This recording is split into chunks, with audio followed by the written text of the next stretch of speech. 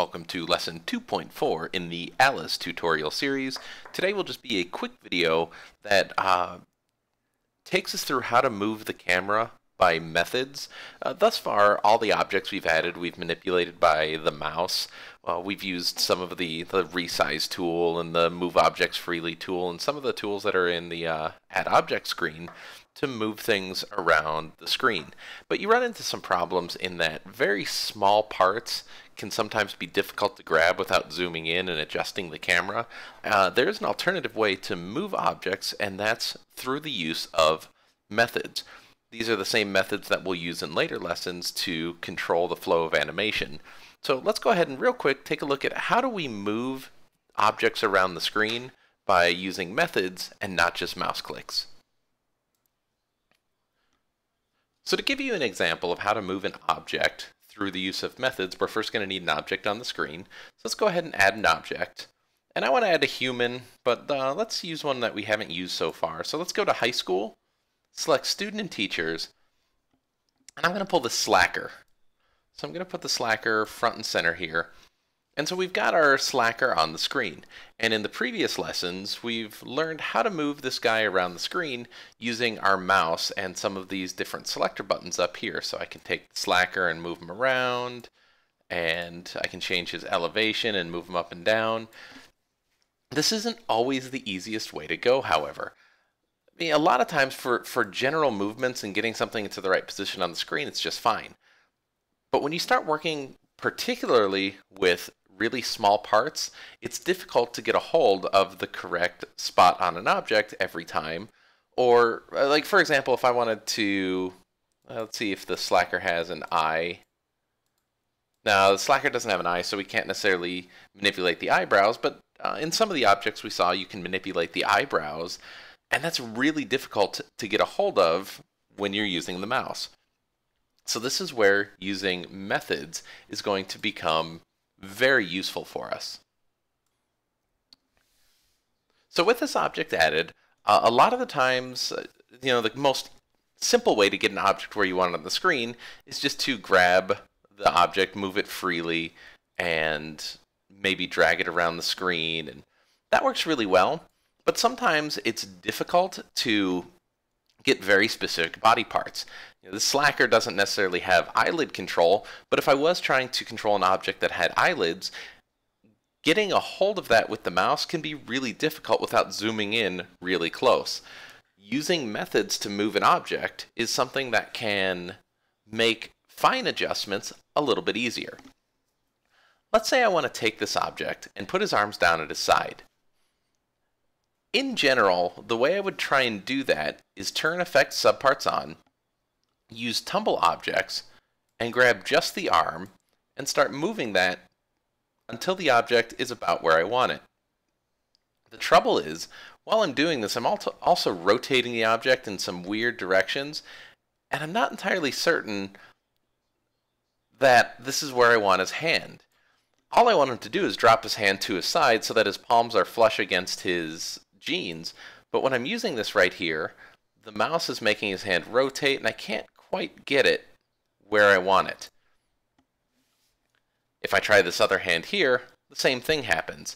It takes some trial and error, and eventually I get something that, well, that might work. Let's reset this object using Control Z to undo my previous actions, and let's go ahead and move him using methods. If I select the entire slacker, I can move him just like I do with the mouse, only I can do this with what's called method control. So I've got him moving around here, and let's right click on the slacker, select methods, and I get a huge list of all the different things that I can manipulate the slacker with. Move, turn, roll, resize. So I've got this big list.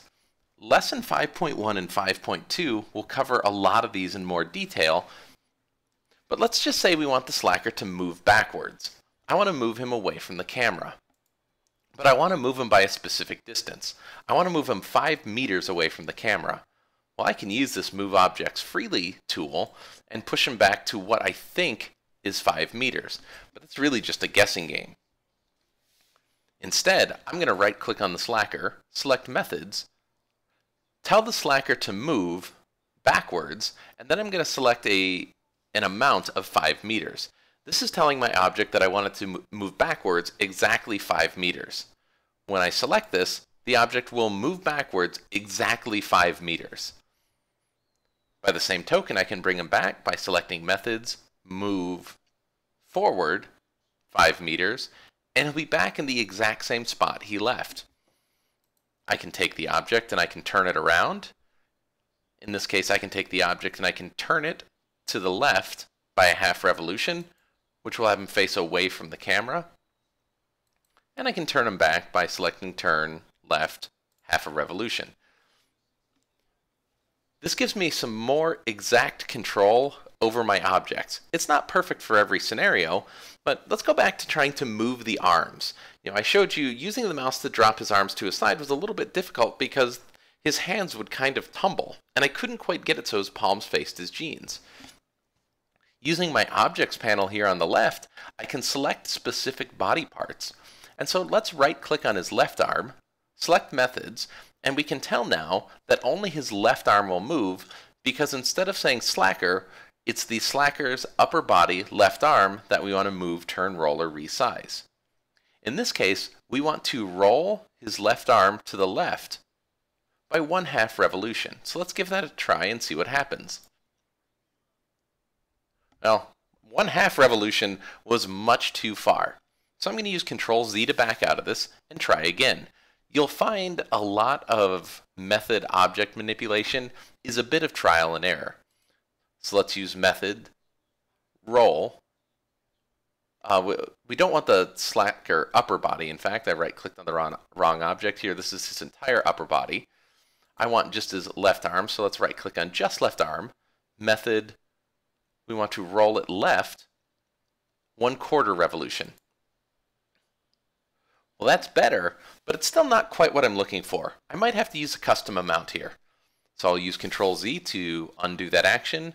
Right-click on left arm, go to Method, Roll, Left, and let's try 0.20 revolutions. 0.25 was a little too much, but not by much.